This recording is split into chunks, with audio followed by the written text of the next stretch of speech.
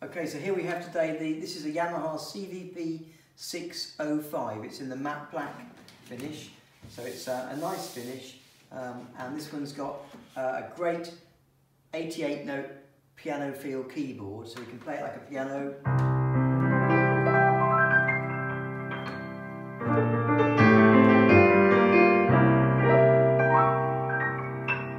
And what we can also do on here is we've got lots of other facilities that make it more interesting than a standard piano. So we can go into the piano room.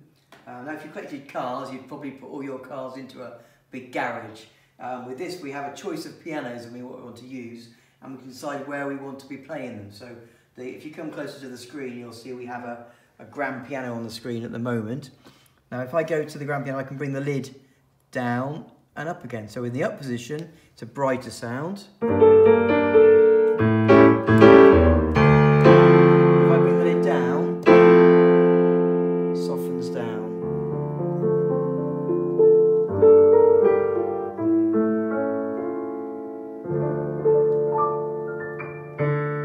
Now also on the screen as well, we can decide on the background. So if you look at the room in the picture, we have in here like a big theatre or church. We can tap the back and we can now decide on where we're going to play this. So we can play in a cathedral, which will be very echoey, loads of ambient echo. We can tap it again and we can play in a stage and the background changes again, or a living room. So we can decide on what kind of echo reverb we want it to sound like.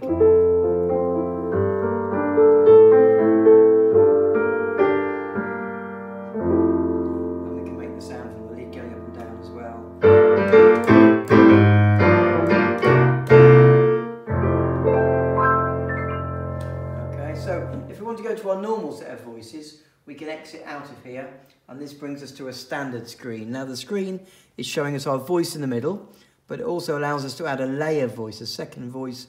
So if I've got my standard piano on there, if I go into my layer voice, I can add to it a second instrument. So let's say I put on some strings with that. We'll pick orchestral layers.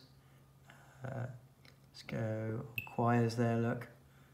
We'll go to So now when I play, I've got two sounds, the humming and the piano.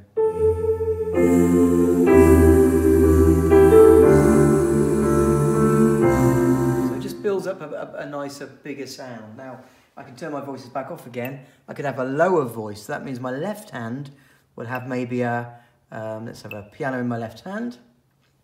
So we can be quite inventive here. We can put the piano in our left hand, but I've still got my humming at the top.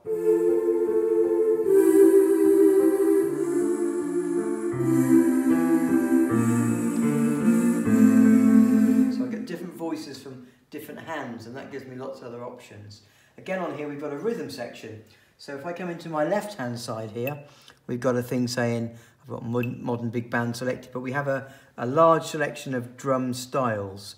Modern big band here, I can play a chord and it will give me an introduction and it will give me a full backing.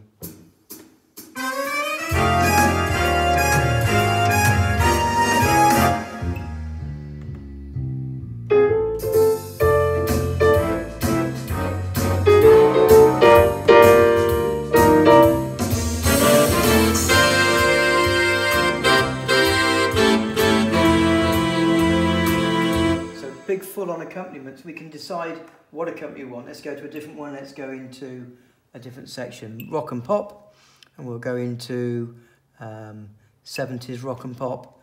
We'll go to 70s pop duo, and then we get an accompaniment. Full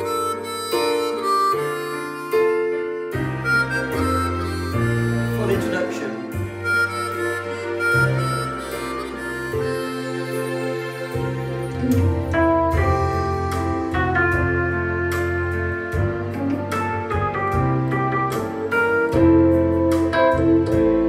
Variations on the sounds.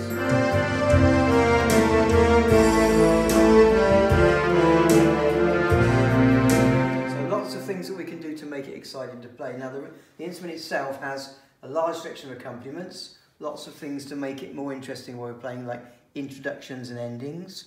We've got a large selection of voices that will come on the screen when we choose them. And then we've got an area where we can store our best settings. So if you like a particular setting with a certain style or a certain voice, we can store it in and it's ready to come back to another time. The final thing I'm going to show you is a song section. The song section allows us to record our own music. If we go into the song button here, there are lots of preset songs that Yamaha have already recorded in, and we can go into these. Some of them make it easy to learn to play. Some of them allow you to play over the top. So if I went into, let's have a look, Follow the Lights, these will actually guide me through a song. I can pick, there's Amazing Grace, I can press play, and I can even see the music on the screen, and I can make it bigger. Okay, and here we go, and it shows me the note to play, and it lights up the note here, look. See above the note?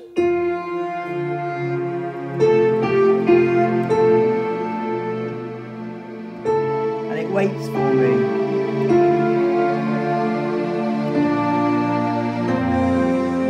Shows me the notes to play.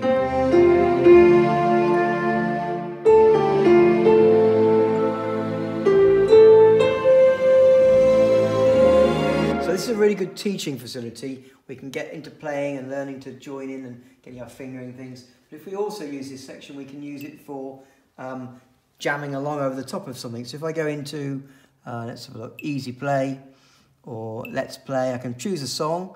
So I might want to pick Hey Jude. Playback, and I can just join in. Now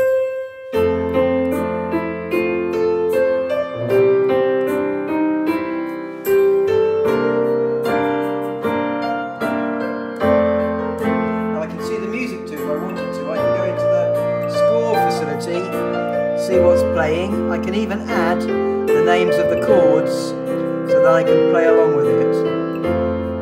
F chords.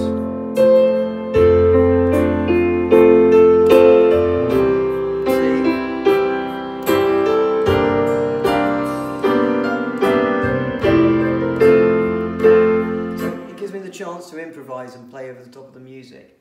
So another great feature, the CVP605, and it all folds into the lid very, very neatly. I hope you found that useful.